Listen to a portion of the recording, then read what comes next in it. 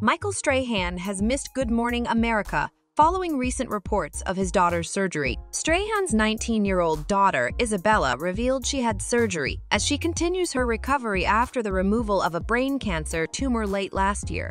Strahan has been absent from various episodes of GMA. As his daughter's recovery continues, another familiar anchor has replaced him. On Monday's installment, viewers were greeted by Robin Roberts with GMA's other regular, George Stephanopoulos. Rebecca Jarvis was back as a replacement, filling in for Strahan during the show. He was once again missing on Tuesday, with Jarvis in his spot alongside Roberts and Stephanopoulos. The former NFL star's recent absences from GMA arrived after he'd spent time with Isabella and her twin sister, Sophia.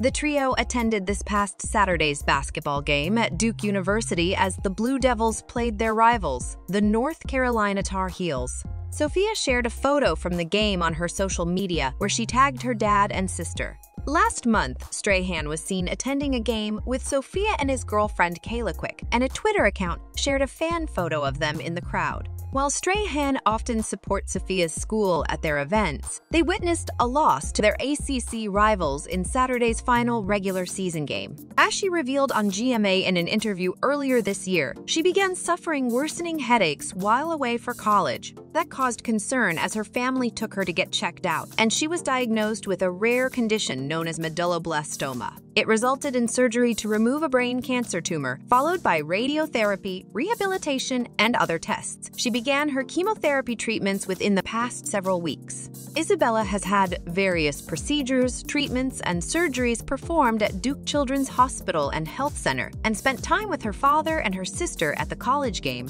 In addition, she recently shared that she met the man of her dreams as singer Bryson Tiller stopped by Strahan's home to brighten Isabella's spirits. And it seems to have worked. Strahan posted this funny video cruising with his daughters, but he might be the one driving next time. He jokingly captioned the post, "I just figured out, I don't like being driven around by my kids. Scared shitless, LOL, #girldad, #let me drive."